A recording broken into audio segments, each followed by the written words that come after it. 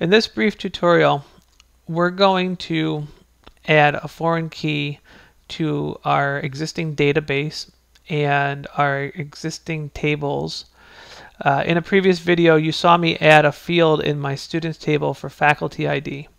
According to my database diagram, it needs to be a foreign key. And if we look at it, you'll see the one-to-many relationship line from faculty to students, indicating that a faculty member can be assigned many students. And it's an optional because the fact that it's nullable. So not every student will get a faculty member from the start. And it's an FK next to it in our diagram, so we know it's a foreign key.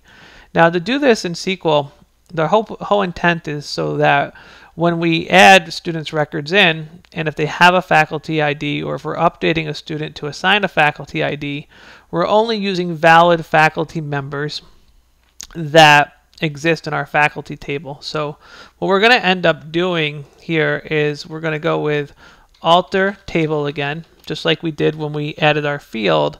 The name of our table, DDL students. The next thing we're doing is we're adding a constraint.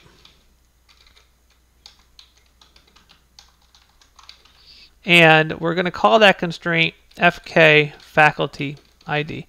Essentially, the FK meaning foreign key, and then it's going to be on the field of faculty ID.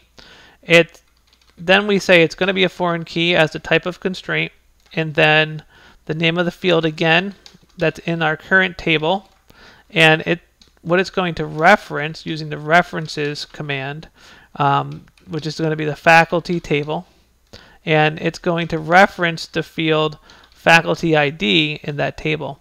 With our field names being the same in each table, it's pretty straightforward to follow and easy to follow. You'll see a lot of examples sometimes when you don't always have the same field name in each table, so it's a little bit more confusing to follow and to apply it. But know that here we're adding the constraint of making the foreign key in our students table, because that's the table we're altering.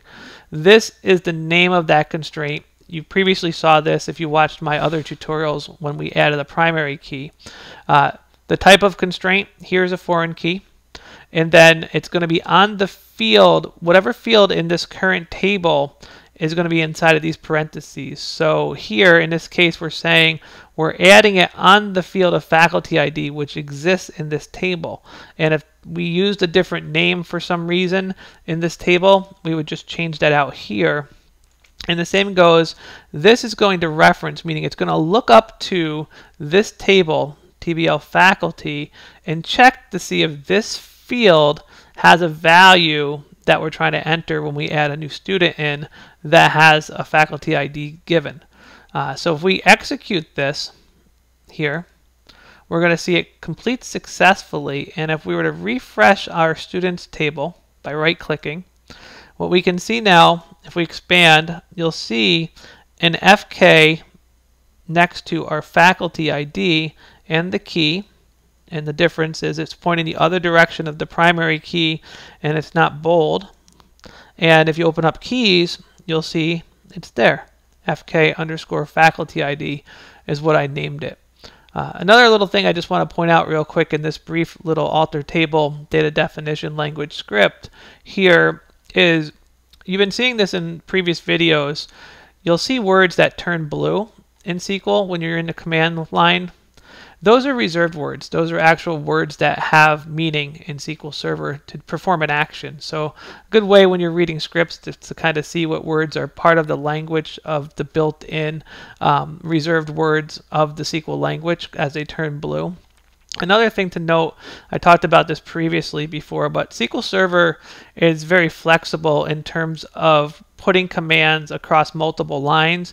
This could have been all on one line, and I chose to put it on multiple lines, and I do that for readability. If I wrote this just all across one line, it's harder to follow. So again, try to use some best practices in naming conventions, formatting, and structure your code.